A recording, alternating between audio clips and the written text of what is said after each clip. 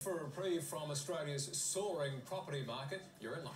Most experts say the bubble is finally bursting, with new data showing house prices dropped at the end of 2017 and they're tipped to slide even further this year. We'll bring in now property expert Robert Klaric to explain more. Rob, good morning to you and Happy New Year. Happy New Year. Tell us how prices were looking, median house prices across the country at the end of 2017. Well, it was an interesting last 3 months. We saw an adjustment in the marketplace, especially across the major capitals. And it was a decrease across the national property prices in the month of December. What do you reckon they're sliding, Rob? Well, I think it came to a point that it's been so strong, the market's been so strong. We know we've had a 70% increase in the last 5 years, so there's an extended boom period.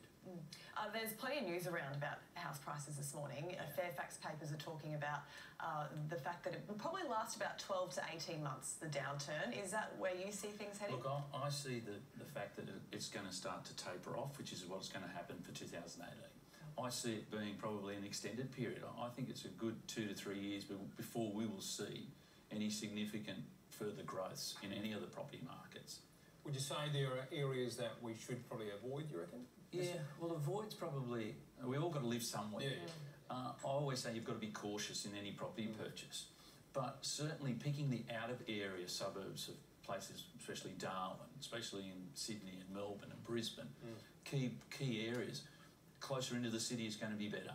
Further out, if you're 20, 30 kilometres further out of those cities, I think you've got to be very, very cautious about purchasing properties in those areas. Well, most areas sort of flatten out over the next 12 to 18 months or so. Are there some areas that are still going up, that are still increasing? Yeah, well, the real success story has been Tasmania. The little sleepy island of Tassie has caught up with the property prices, and so it's been the last 12 months they've seen significant growth.